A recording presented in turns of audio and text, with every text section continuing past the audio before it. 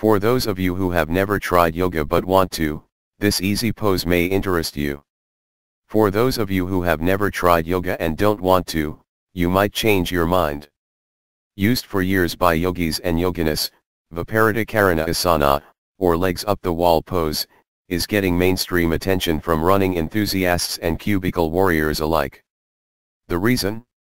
It's working wonders for tense bodies that need a little rejuvenation. You don't have to attend a class or workshop to reap the magic of legs up the wall because all you need is a wall. There are even some folks making time for it at work.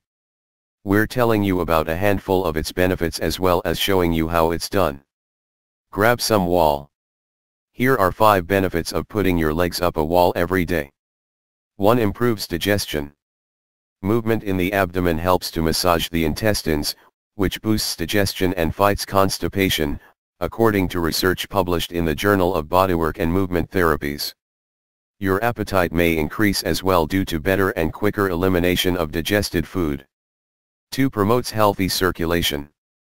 Because this is considered an inverted pose, blood flow increases to the upper part of the body, bringing a rush of oxygen with it. Your lymphatic system also gets a good flush. Experts say this helps to reduce swelling in the lower extremities and can assist with blood pressure problems. 3. Aids in pain relief. Working the muscles in the pelvis helps to strengthen the reproductive organs, easing menstrual cramps and symptoms of menopause.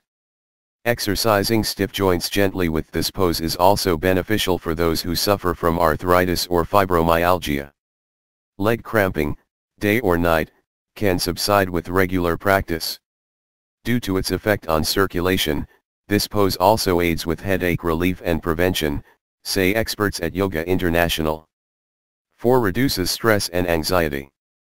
Relaxing on your back with your legs elevated helps to calm your mind and let go, according to Yoga International. Combined with deep breathing, Viparita Karana helps you to slow down, and lets your parasympathetic nervous system take over, prompting you to rest.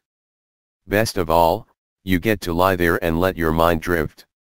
5. Stretches hips, legs, back. Your calf and leg muscles, hamstrings, and back will all get a good stretch with this pose. So will your neck and hips as you move into and out of the pose. Over time, it will make your body more flexible and elastic, relieving tension and pain in those areas. Regular practice can also help ease back pain. Be sure to keep your spine aligned in a straight line for maximum benefit.